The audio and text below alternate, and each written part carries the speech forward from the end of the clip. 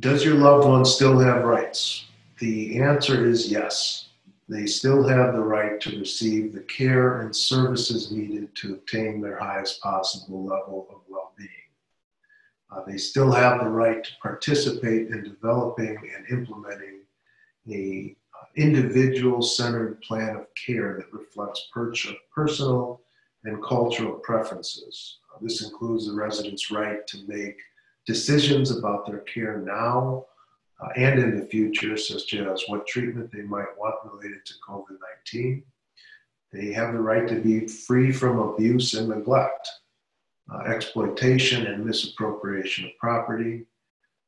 They have the right to voice grievances without discrimination or retaliation or the fear of it, and prompt efforts by the facility to resolve those grievances.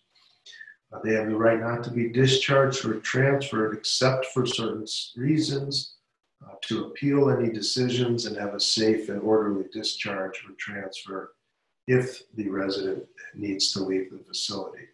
If you have any additional questions, you can still reach our attorneys at Levin Perconti. We are staying safe and working largely remotely, but all of the calls to our main office can be routed to individual attorneys or staff members if you have questions, or you can email questions to questions@levinperconti.com. Again, that's questions@levinperconti.com.